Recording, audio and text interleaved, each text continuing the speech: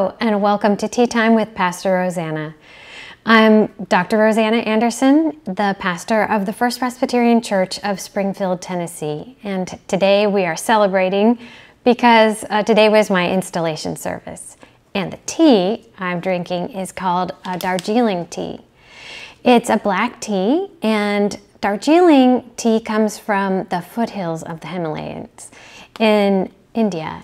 And it's really a classic black tea that you might be familiar with at restaurants. And it's recommended that you drink it without adding milk to it. And it has, some say, notes of muscat grape, which make it especially tasty. I would say that the tea for today is appropriate because during World War II, black tea was the main tea that was available in Europe. And in England, apparently, they had rationing of tea, and only a certain amount was allowed per person per week, but it was black tea. And the book I want to share with you about is this wonderful book, Breakfast with Barth, Daily Devotions by Donald K. McKim. And he is a former seminary academic dean and professor and author and editor of numerous books of Reformed theology.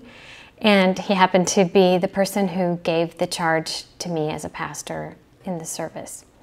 Well, this book is awesome because it brings forth daily devotions starting with a quotation from Karl Barth. And you may know that Karl Barth was the most prolific and influential Protestant theologian of the 20th century.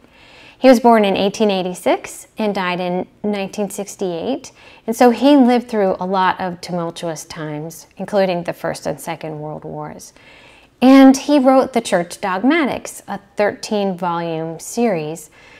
So Karl Barth was brilliant, and he has a way of identifying themes in Scripture and then explaining them and sort of unpacking and unfolding the phrases and the meaning in a way that really brings light to what the message is.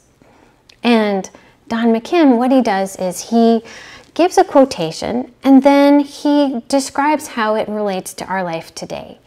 And so the book itself is divided into two parts: believing as a Christian and living as a Christian.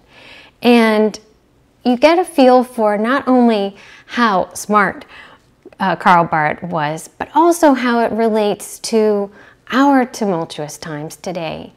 And there's a beautiful quotation that Don McKim reminds us, above all, we are free to rejoice. There is an element of joy in Barth's theology because he believes that God is in charge of everything. Well, I wanted to share with you this a beautiful tenet that he says: regard all as those for whom Christ died. And this is really meaningful as we think about our differences. The ultimate thing is that Christ's love, God's love in Jesus Christ, is for everyone. And for me, I thought you might relate to the times that we're living in as leading to anxiety. And here's one on page 93 that Don McKim wrote about a quotation from Barth. So Barth wrote, "Shall we be alive tomorrow? Prayer must take the place of anxiety and form the basis of work for tomorrow. The children of God are not anxious about work. They work because they pray." Isn't that interesting?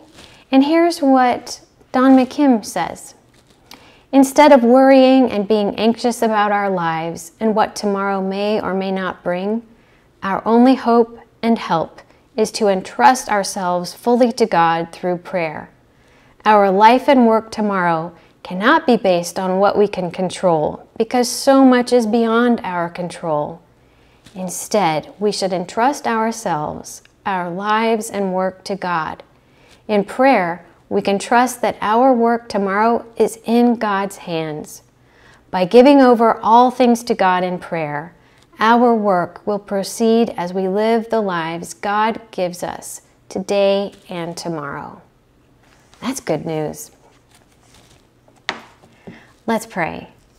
Gracious God, we thank you for this word of hope and encouragement that you have given us.